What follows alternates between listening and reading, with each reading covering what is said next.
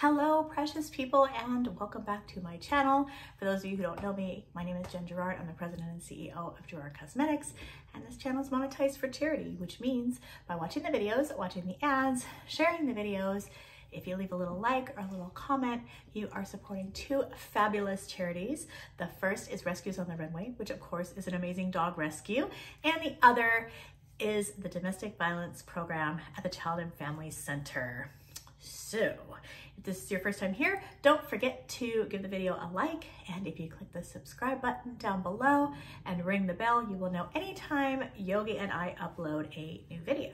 So today is August 15th, 2023, and it is the 1-year anniversary of our house burning down. Very traumatic experience, of course, but I wanted to come on and just give you guys a little update, and for those of you who don't know what happened, kind of fill you in on what happened and what's been going on for the last year. It has been a crazy year, girl, and I don't know, I feel like it's gotten me to a place where I don't even know how to explain it, but I just feel differently about things, and I'm looking at things differently than I have before, because you know what, like, I probably shouldn't be here, but I'm still here. So by the grace of God, somebody wants to say hello. So you want to say hi? Say hi. Say hi, everybody. Do you want a treat? Do you want a treat? He loves these. They're called True Chews. You get them from Amazon. And you can read and pronounce all the ingredients in them, which means that they're healthy for him. Can you touch? Good touch. Sit. Good sit. Do you want to shake? Okay. All right. There you go. There's your treat. Okay. That's a good boy. That's a good boy. Yeah, so if you ever watch my videos, you know, as soon as I start talking to my phone, Yogi knows, hey, I could go over there and get treats. So something's never changed. I've made a video in a while, but you still know. You still know. So a year ago today at 3:45 in the morning, Yogi and I were asleep. I was recovering from COVID, had actually tested negative, I think on Saturday, and August 15th was a Monday morning.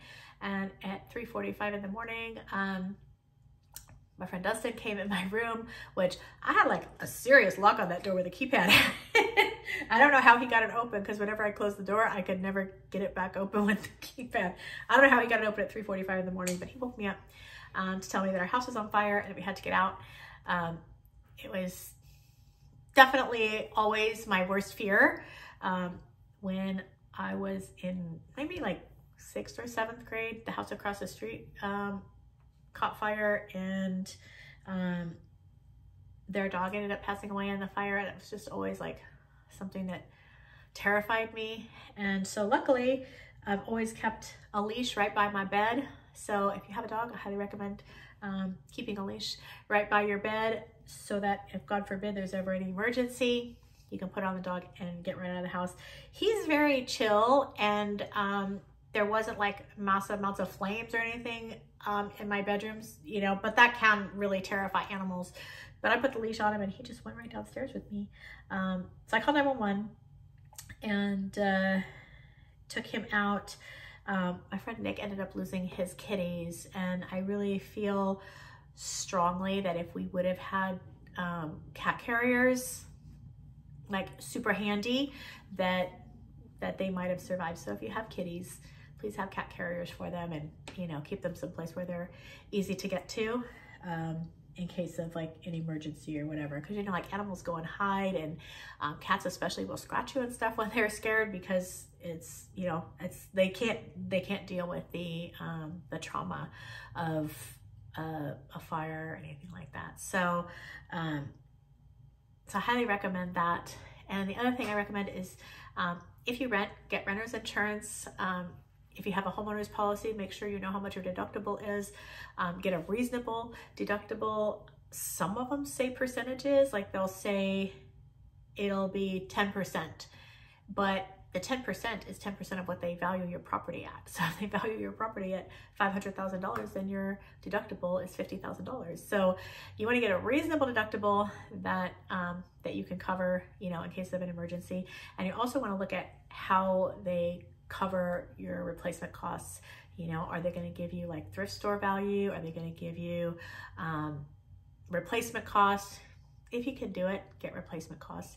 And if you're a renter, get renter's insurance. It's very inexpensive. And in a situation like this, it'll make all the difference. It might not replace all of your belongings, but at least, you know, it'll cover temporary housing for you and help you replace at least the basics, which, you know, is really important, because just going through the trauma is enough to deal with without, you know, without compounding it with like you know, the serious financial repercussions that can come from just losing everything like we did.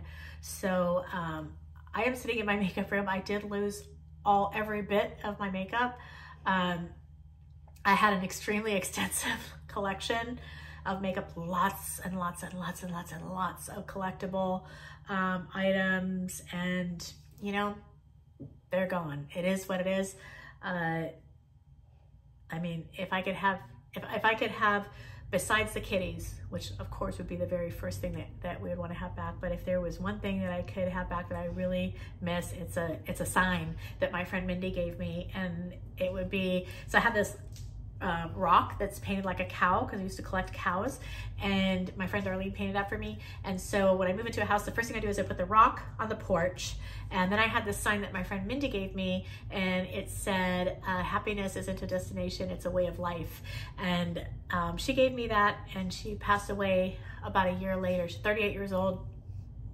They still don't know, you know, they never really found out what happened to her, but it's just a reminder of how fleeting life is.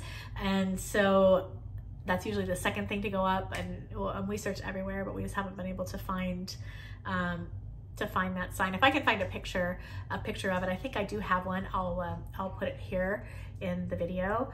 The house was very large, but the part of the house that got the worst of the damage was the master bedroom and bathroom. So, you know, all of my personal belongings and then my makeup room got it pretty bad as well. The house was stone, so the facade of the house for the most part was still intact, but the upstairs was pretty much melted. There was a chimney that fell in front of my bedroom. So if Dustin hadn't gotten us out, for sure, Yogi and I wouldn't have made it. I mean, we're both very heavy sleepers anyways. But if we would have woken up, we wouldn't have had a way to get out. And, you know, I wouldn't jump out the window without my baby, huh? Because you're my baby.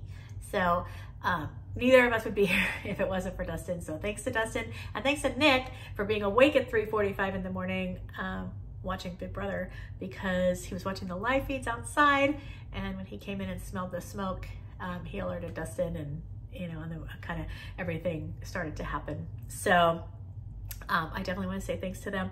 I also want to say thanks to my friend Veronica.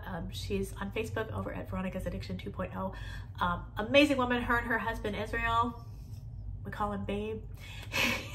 They came by the next day and they brought Yogi a new Bucky toy because he lost his toys in the fire, and they brought us each a basket with a blanket and some snacks and things, and it just really meant a lot in that particular time, because you literally like don't have anything. You know, no pajamas, no clothes, no shoes, no toiletries, like nothing. And you know, a basket of snacks and a blanket, like just, it meant so much. So I want to say thank you for that. You know, it's just been like a crazy year. I want to say thanks to Yari G MUA here on YouTube, and Emily D Baker, you know, just for being so sweet, and to all the people who supported Gerard Cosmetics during that time. Thank you, because it really took a big load off of me, you know, during that time, and it was just like one less thing for me to worry about, knowing that, you know, that we'd be able to cover all our expenses and everything. So I very much appreciate all of you. But I mean, I'm just here to tell you that I'm still here. You know, it's been a year, I'm still here. It's been kind of a crazy year because, you know, we lived in Airbnbs, moving. I think we lived in 8 or 9 Airbnbs over the span of 2.5, 3 months. That was very hard on us. It just, you literally are taking everything you own and putting it in your car. You leave the place at 10 a.m. You can't check into the next place till 4 p.m. And you know, we're starting to accumulate things again, and you know, it became harder and harder to be moving like that. So finding a permanent place to live was something that we desperately needed to do. We needed to do it quickly, but it did take us a long time to find the place that we're at now, and we love it. It's amazing. But the second night we were here, we had a flood, and then it turned into a sewage flood. There was literally like poop coming out the drain in my closet, in my not my closet, my shower and my bathtub and stuff, and we're like, what else could happen, you know? We got through the holidays okay, and then we had a big freeze in early February here in Texas, and you guys probably know I'm a California girl, lifelong California girl. I knew about the snow. I had my earmuffs and my hoodie and my nice boots and all of that, so I was dressed for the weather. I got my 4-wheel drive so I could drive in the bad weather, but I didn't know that I needed to respect the ice, and I slipped on the ice and I broke my ankle really, really badly. So I'll put my x-ray here. I ended up with a tib-fib fracture and a little break on the back as well. And so they had to put in a plate on one side with a bunch of screws, and then there was a little piece of bone on the other side that was kind of floating around, not attached to anything. So they had to take a screw and attach that. So I'm still recovering from the foot surgery, believe it or not. I've been doing physical therapy and stuff. It was 4 months before I could walk at all.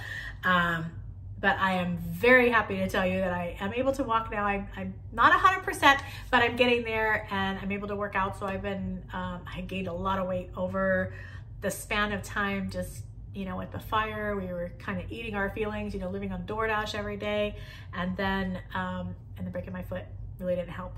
So yeah, I gained a lot of weight, and I really couldn't wait to work out as soon as I was able. So before I could even walk, as soon as I had the cast off and we had heat in the pool, I was in that pool every day, you know, doing an hour of cardio.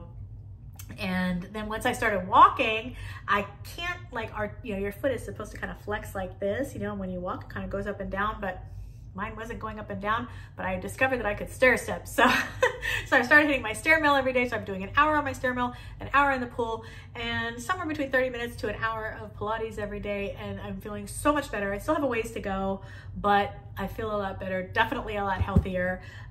You know, back drinking my gallon of alkaline water every day and all of that. So I feel like I am coming back, but in some ways, you know, I feel like I kind of cheated death because, you know, we didn't have working smoke detectors. And if Nick hadn't been awake, none of us would have made it. So the fact that we're even here is such a miracle. And so I you know, that has like a weird, I don't know, you feel like you kind of beat, I don't want to say beat death or cheated death or however you say it. It has an effect on you, you know, like I feel so blessed every day to be here. But then I have a lot less tolerance for crap too. And I'm sure that that's, you know, I mean, you can understand, like you go through something like we've gone through and you do have like a certain amount of anger and stuff, especially because it was all so avoidable. You know, we should have had working smoke detectors. The firefighters would have been called to the house much, much sooner and, you know, probably have been able to put it out.